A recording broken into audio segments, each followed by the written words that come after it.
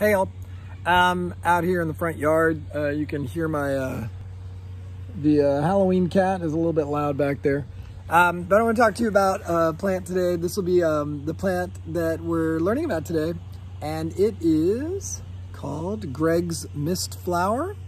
And here it is. Gregg's Mistflower has these pretty kind of lavender flowers on it.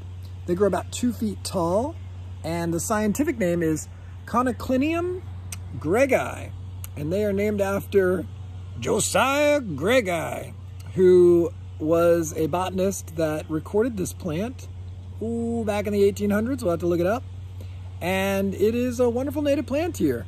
And so if you have Gregg's Mistflower growing, you may get visitors. You may get some monarchs to visit. One just flew by me and it flew away, but I got a video of it earlier and maybe I'll show you that too. All right, so there it is, Conoclinium Greggi. Okay, love y'all. Be nice, be knowledgeable, be a naturalist.